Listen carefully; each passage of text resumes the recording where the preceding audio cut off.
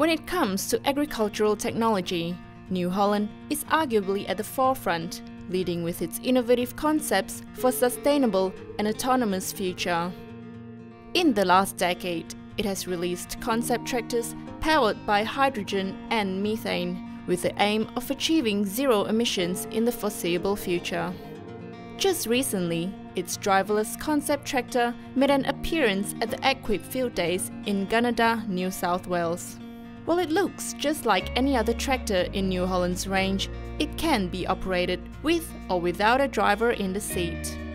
It's about getting the idea and the concept of autonomy across to the growers and understanding what level of autonomy they need from their machine.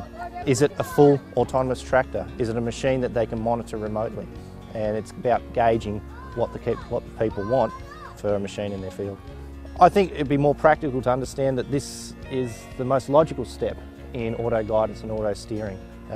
We're here to show off the technology that we have available to us and what we can do. Being an autonomous machine, the tractor is chock-a-block with some of the most advanced technologies on the market, mostly derived from the automotive and military industries that have been dabbling with driverless technology for a while. The machine behind us uses a number of advanced technologies: LiDAR, radar, RGB cameras and GPS. So we're using 4 different systems that work as a redundancy for each system. The machine can be operated remotely. What this allows you to do is monitor the operation of the machine, where it is, where it's going and what's happening with the implement behind.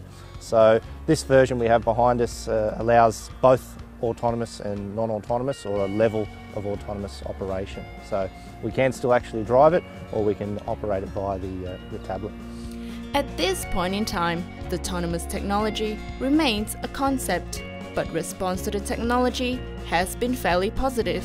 There's been some scepticism, I would say, over autonomous, but when they stand here and we talk to them about the potentials and the opportunities, yeah, it's been very positive response.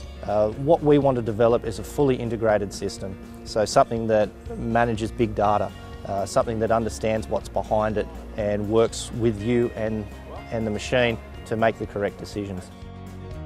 The next step for New Holland is to collect further feedback from growers on how they would like to utilize the technology, tweak the concept to suit, and look into the commercial viability of such a machine. The autonomous industry is going to be a $30 billion industry, and being forefront of that with agriculture, we believe we're in a good place and in the right direction.